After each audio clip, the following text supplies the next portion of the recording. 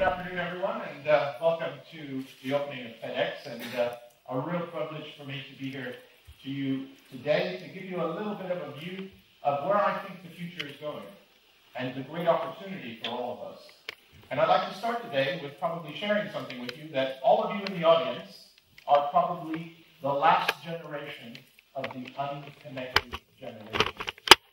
We are the last of the unconnected, because in the future, everything will be connected. Why do I say that?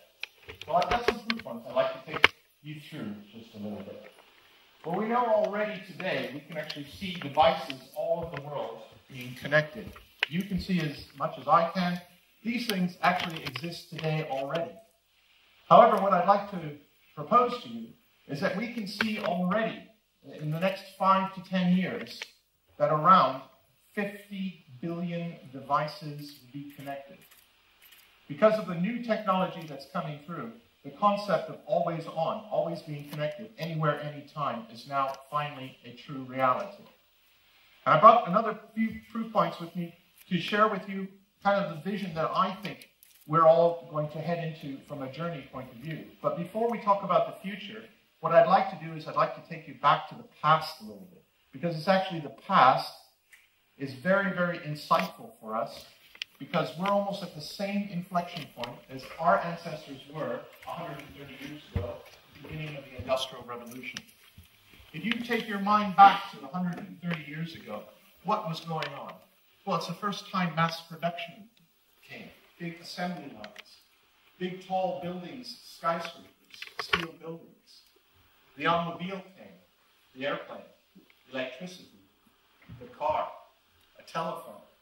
Can you imagine what our ancestors, what they must have felt? Their entire world was changing in front of them. How can they cope with that? What was the impact on society? And if you think about society's big impact, marketing and advertising actually started about 130 years ago. Prior to that, it was not really a mass market concept. And I reflect back to these times because that's exactly where we are today. And the things I'm about to show you, you're probably going to get a bit nervous as well, and you're probably going to get a little bit scared, just like our ancestors were 130 years ago. I have this little clip here of Charlie Chaplin, because I don't know if you remember, but when the movies came out for the first time, people actually thought it was real, right? People watched this stuff for the first time on TV, and you know what many people did is they ran out of the movie theater because they were so scared that maybe a train or a plane was coming to them. Sounds crazy, doesn't it? My proposal to you is, don't be in that same position. I'm going to give you a little snapshot of the future, and please don't run out of the movie theater. You need to embrace it, accept it, and help me accelerate it, because it's going to be a lot of fun. So some proof points for you. Here's some lunacy. There are 6 billion mobile phones in the world, and only 4.5 billion toothbrushes. I think there's something wrong there. I think you got a problem. Personally, I think you should brush your teeth more than you should use your mobile phone. This is a problem, but this is a reality. This is a reality. This is a proof point. In India, there are more mobile phones than people have access to drinking water. That's not right. Something's going on there. Today, the mobile phone that you have with you, has the processing power equivalent to a PC from 2001. That's how fast the acceleration is going. So you've got to ask yourself, well, what's the future going to look like? And, what does a connected world look like? So I brought a couple of proof points to just share with you what's happening right now. Now, this is a picture of a tube station in South Korea. And you can see there's a lady there that's actually taking her mobile phone and taking pictures of items that she'd like to buy. Now, none of those items are real. Right? There's no fruit there are no drinks. Those are pictures. And what is possible today in South Korea is you take a picture and you basically request your purchased item to either be delivered in your office or be delivered at home. We don't do that here in Europe yet. We don't do that in the States. But we're doing that in Asia already. So you can see that there's these different fluctuation points and advancements in society happening all over the place. This is today. Can you imagine what's going to happen in the next 50 years? In the UK, Cambridge University, They actually have the ability for plants to tweet you when they need water. Today, your plant can tweet you and say, "Wait, hey, you forgot about me. Can I have a drink?" That's possible today. Just imagine if you apply that technology to your great creativity and innovation. Here in Germany, very proud, fantastic industrial capability, great car industry, some of the best cars in the world are produced here. There's an application already available, and I think these colleagues here are actually here at the convention. You can actually drive your car with an app on your iPhone. It's all possible right now. There's no new technology here. This is all here right now. In the United States, MIT is working on something called smart furniture. Smart furniture, no, it doesn't talk to you, but what smart furniture does is that you might actually be with friends, your parents, your boyfriend, your girlfriend, and you could actually be having a conversation about anything. You can talk about politics, you can talk about a movie, and while you're talking, your furniture will actually augment your conversation by putting pictures on the coffee table to help explain and express the story that you're talking about. All that is possible right now. Can you imagine where we're going? Business will change. You know, today, isn't it kind of silly that we go to work? And yes, we're on holiday, but maybe I'll just check real quick and do a few emails at 7 o'clock to 8 o'clock without my wife knowing about it. And lo and behold, you know what? When I get back to work, it's going to be less stressful because I'm all caught up. These are capabilities that are now possible. And I think in the future, I think cities are going to change in the future. We won't necessarily have to drive into towns. That's a concept from the 1880s. That's a concept from the Industrial Revolution. In the future, what we can actually do is work anywhere, anytime. And we can do that already. So think how that's going to accelerate in the future. Now, we've seen miraculous activity in the Middle East. That would have never been possible if we didn't have the tools, the mobile concept, Twitter, Facebook. You know, the revolution that we've seen in the Middle East is just extraordinary. And it's not over yet, but it does definitely accelerate democracy.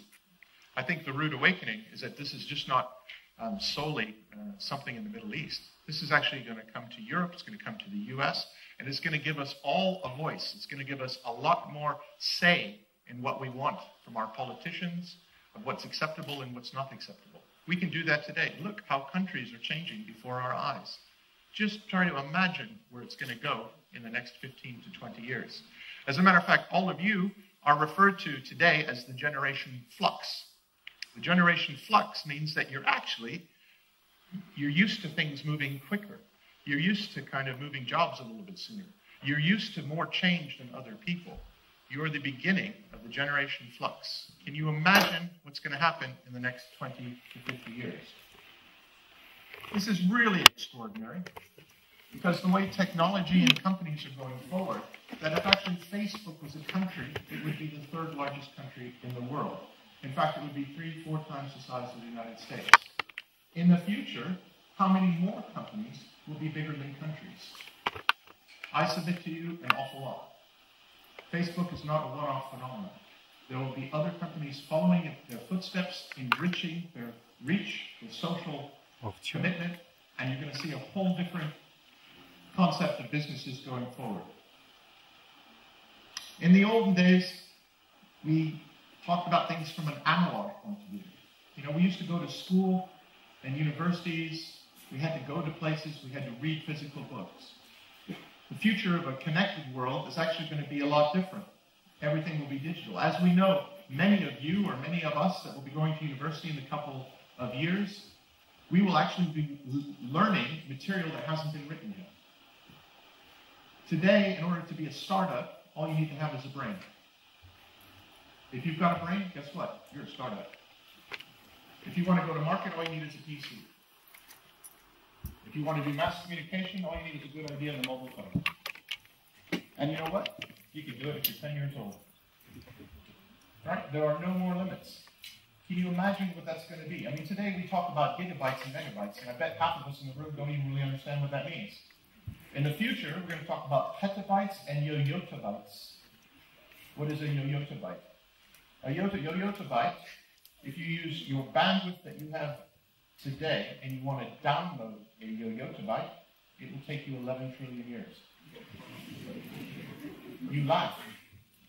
In the next 50 years, that's maybe the way we speak. We have no idea. You know, this looks like a really modern environment. It's not. This is the old world. This is probably, if you go back to my little speech about the 130 years ago, this is probably, thinking of a car and looking at a horse saying, this used to be our transportation. This is not how the world is going to be in the future. Matter of fact, the world of the future is going to be about individualism and about all kinds of things. This happens to be a lunchroom of Google in Switzerland, and the only way to get in the lunchroom is on a slide. Who would ever thought? All about individualism that's coming in the future. In an unconnected world, droughts, famine are a thing of the past. In a connected world, through technology, what we can do is we can leapfrog problems. We can understand spot prices before we actually start planting things. In Africa, they're doing this today. In Africa, they're actually planting vegetation in the world where there's a shortfall.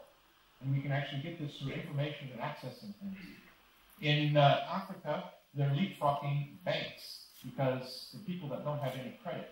But what they're doing is they're forming credit and currency on a mobile phone that they can actually do payments of goods and services. We're not doing that here in Europe. They're doing that in Africa already today. So you can see from a connected world, we're actually going to go from fear to confidence. What we're going to do is going to go from being alone to having unity. I think in a connected world, what you're actually going to see is perhaps content isn't controlled, content will be shared. Just think what that will do to your lives and to the companies that are out there. Think about a concept that where no one is unemployed. No one in the world is unemployed because the concept of having a job is outdated. And perhaps a language in the future that we all need to get to know is JavaScript instead of speaking Chinese. Absolutely. So with that, I hope I gave you a little bit of a glimpse of where we're heading, where the future is. Try to reflect on where our ancestors were 130 years ago. Help me embrace this fantastic world that we're going to go into. Seize your opportunity and make of it what you wish. Thank you very much.